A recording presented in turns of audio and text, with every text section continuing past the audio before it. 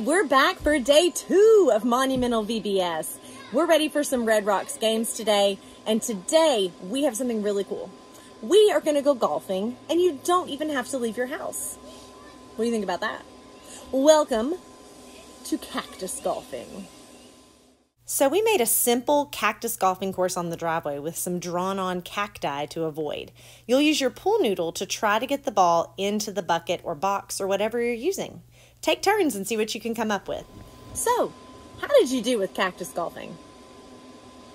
Yeah, at times it might have been kind of hard for you to control the ball, and sometimes it was easy. We all have areas in our lives where we feel out of control and like we can't change anything sometimes, and that can be really, really frustrating. But something important for us to remember is that God, our awesome God, is always in control. He has an amazing, special, unique plan for each and every one of us. He is an awesome God.